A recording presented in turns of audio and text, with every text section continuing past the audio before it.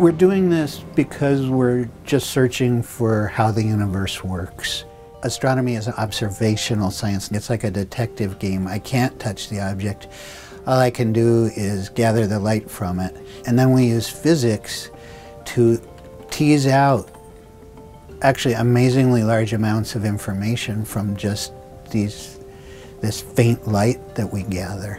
It's a star with a shorter lifetime, therefore it's more likely to be a younger star if you just were to find it. Most people want to know where we came from and where we're going, and astronomy is part of the way that we can answer those questions.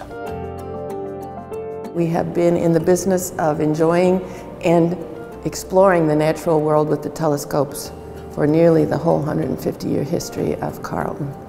We have an excellent track record of engaging both men and women in our program, and while we study the stars and galaxies and try to understand the fate of the universe, we also pay close attention to developing a good sense of community and enjoy learning with each other.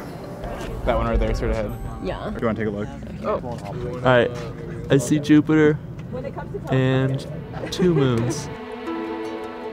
I've taken a large number of students to the telescope in Puerto Rico, the largest radio telescope in the world. It's 1,000 feet across. You can go up to this 6-story tall building that's hanging up there where all the radio waves are gathered. It was definitely one of the best times of my life. I mean, it was absolutely mesmerizing. When I came here, I knew that I had a general interest in physics, so I took an introductory course that really found, how interesting the field of astrophysics and how challenging it is, and I feel like I wanted to pursue this field. You like challenging? Yeah, that's why I work with you. He's a complete collaborator, and we're within a few days of submitting what I think is an important paper, studying Einstein's theory of general relativity using a pulsar that's orbiting another star. It's one of the best places to test Einstein's theory.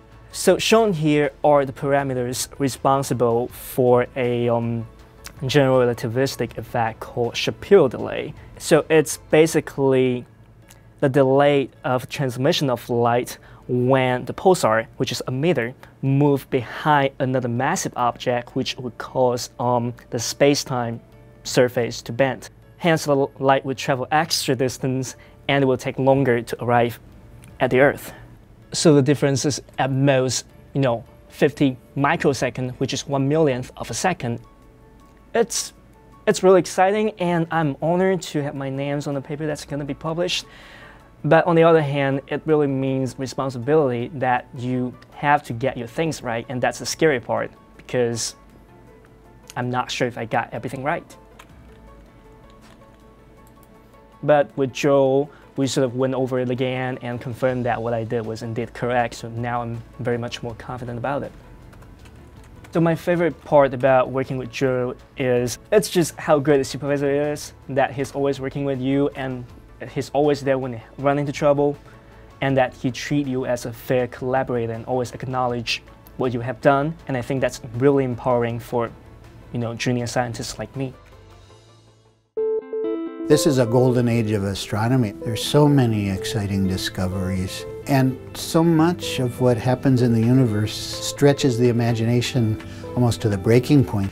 It was discovered about 100 years ago that the whole universe is expanding, and that's amazing enough. But then just a few decades ago, it was discovered that the expansion is accelerating, and that goes against pretty much everything that we imagined. We thought it would, if anything, be slowing down, and we still don't understand why that is. So some observations are leading to profound questions and hopefully eventually some answers about the deep nature of the universe.